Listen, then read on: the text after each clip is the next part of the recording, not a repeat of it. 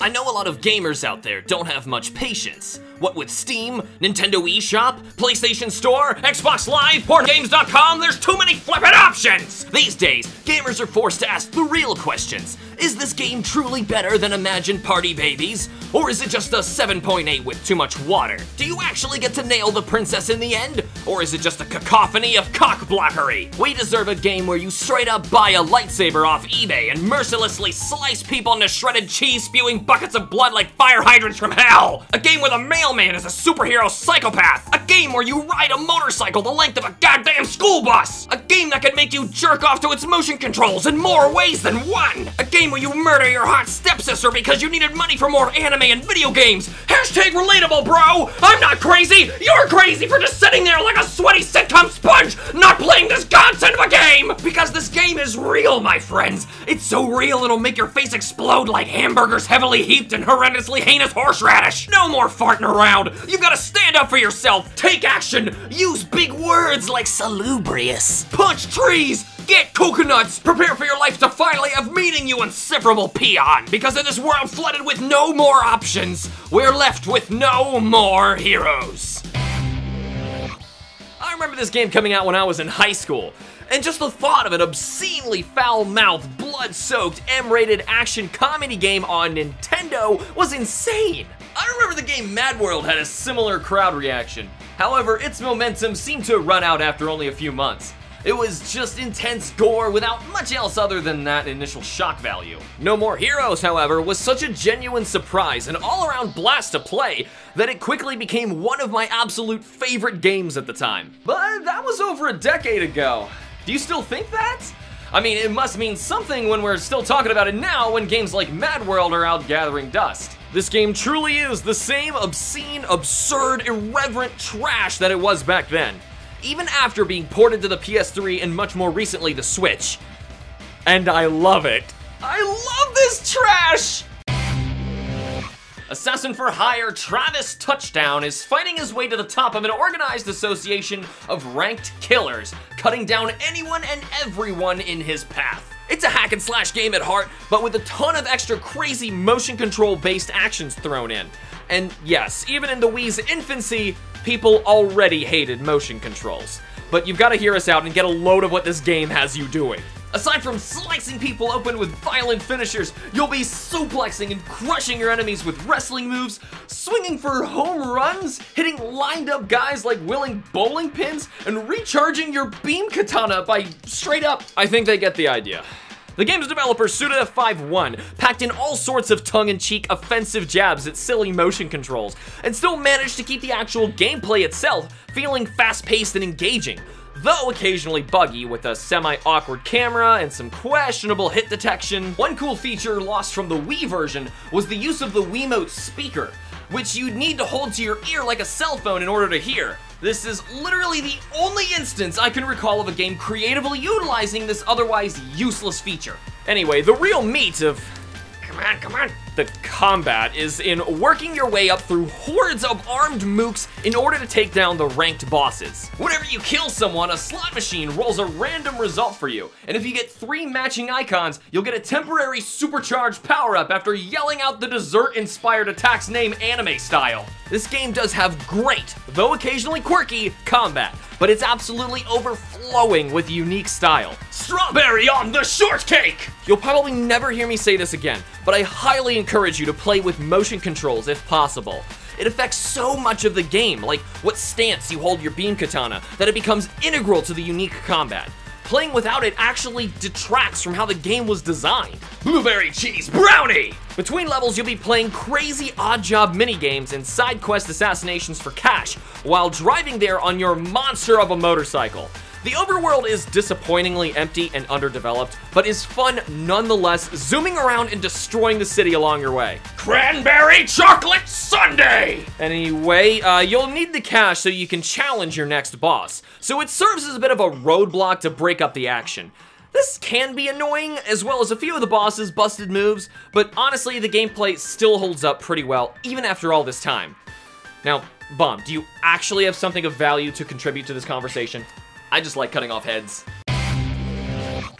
This game looks terrible on the Wii. But the PS3 port Heroes Paradise looked a lot better. But it disappointingly moved away from that intense cell shade to black style that the Wii game utilized to disguise its gross low-res artifacting. The Switch port goes back to that style and up-res the original game in a great way, definitely making it the best graphical edition of this game. Though the Switch version seems to have longer load times than the Wii, as well as screwing up that fun little loading screen minigame you could do with the Santa Destroy Star. It's all laggy and unresponsive now. But the game's visual design really shines in the various boss and world building designs.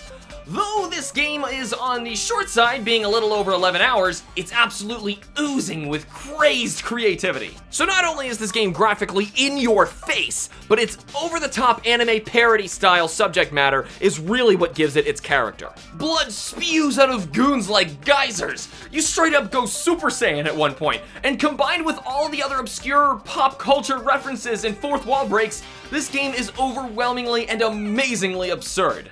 And clearly, that's not for everyone. This game is also occasionally sexist, racist, raunchy, anarchistic, and offensive in almost every single way imaginable that it's a wonder it's still popular in our modern age of overly sensitive PC toddlers. If you're nervous your mom's gonna walk in on you charging your beam katana, then trust me, that is the least of your worries with this game. Travis Touchdown is a creepy, arrogant otaku with no money, no friends, and no girlfriend, living in the corrupt city of Santa Destroy. After blowing the last of his money on a freaking lightsaber off of eBay, he takes up assassination work for cash, organized by the mysterious Sylvia Crystal. Turns out Travis's target was involved in a ranked assassination organization, suddenly making Travis number 11, and a new target for other assassins seeking to acquire his rank. Since sitting around worried about getting murdered isn't cool, and being number 1 obviously is, he decides to fight for the top, cutting down any and all other ranked fighters in his way. It also kinda might have something to do with Sylvia promising our promiscuous anti-hero sex for making it to rank number 1. What? Don't look at me like that. Now you just want to know if she does it or not. Well, you gotta finish the game to find out, perv. Best way to motivate a man is with the promise of sex, I guess. Well, Travis is just desperate enough to roll those dice and take on the top 10 ranked assassins in battles to the death for it, so yeah, it works. So, each ranked fight has its own crazy level theme and unique boss fight that makes up the story in an episodic fashion, leading all the way up to the ridiculous final boss encounters. This story is absolutely hilarious, with its ludicrous characters and insane world constantly keeping you on your toes. But if shows like South Park or Rick and Morty are too profane for you, then you're better off skipping this one altogether, since the humor is such a huge part of the world of No More Heroes. The story itself isn't very much in terms of its actual plot, but it's all in the little interactions that add up in the end. Like the funny voicemail messages left from the video rental shop, the hapless Travis constantly falling flat on his face for trying to look too cool or suave, or how one of Sylvia's cleanup crew members always has his face obscured like freaking Mike Wazowski. There are even a few heroic or intense moments to be had here. Travis isn't entirely a bad guy. Some of his lines and epic delivery can just give you goosebumps.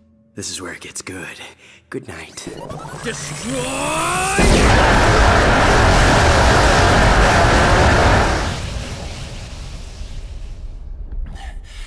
That was quite a move. I'll admit you've got potential. If challenge had a taste, you'd be quite delicious. Fight for the 7th? Yeah, sure. Bring it on! I love a challenge! But he's still a psychopath. Although he's such an unlikable, creepy, murderous freak, I think we've all got a little Travis Touchdown inside of us, just dying to be cut loose on the world.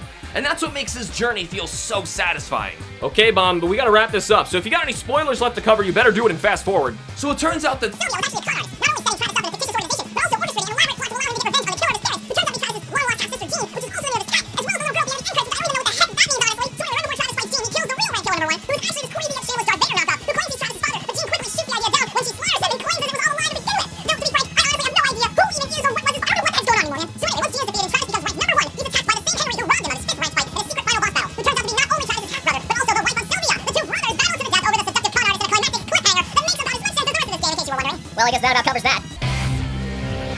This game sounds awesome. It's hardcore and crazy when it wants, and comically jarring the rest of the time. And honestly, it doesn't even care what you think. Calm down, Skippy, the soundtrack's just decent. Most of the best tracks are just remixes of the main theme, and it's amazing. And shut up, the rest of the soundtrack is pretty freaking great as well. One thing lost from the porting process was the jarringly calming K-pop-esque music from Naomi's lab. I guess they didn't want to get the rights to play it again for the Switch, but its crazy juxtaposition is what made it so great. I can't believe you actually just complained about that. It's a guilty pleasure, I guess. Yeah, sure. I mean, I'm playing it now for a reason.